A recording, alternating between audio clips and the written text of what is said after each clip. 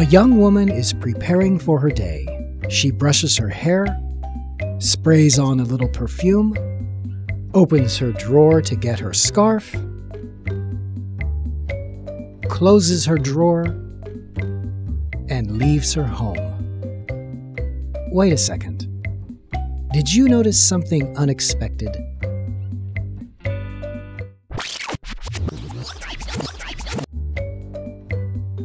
Why is a gun in her drawer? Why is it presented in this way when it is not used at this moment? You are given a clue about what will happen later. This is called foreshadowing. Foreshadowing happens when clues in a story hint at future events. What about this situation?